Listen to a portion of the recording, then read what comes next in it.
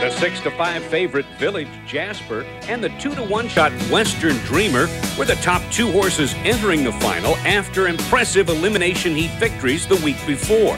And those two dueled for the first 3/4 of a mile, with Village Jasper finally taking command, entering the final turn. 3/4, 124 flat. Around the far turn, Western Dreamer rallies along the inside to get a neck back in front. Village Jasper the outside second. 5 lengths back to Everati third. They're at the head of the stretch. Western Dreamer in front now by 2 lengths. Village Jasper second. Coming through the stretch, Western Dreamer gets away now by 3 lengths. Village Jasper second. Western Dreamer in front by 4 lengths. He's going to win the Rooney final. Owned by the Daly Brothers of Ontario, Matthew, Patrick, and Daniel, Western Dreamer has been on a roll since mid-June, winning 4 times and not being worse than third in any of his last 7 starts, with the Art Rooney ranking as the biggest victory of his career.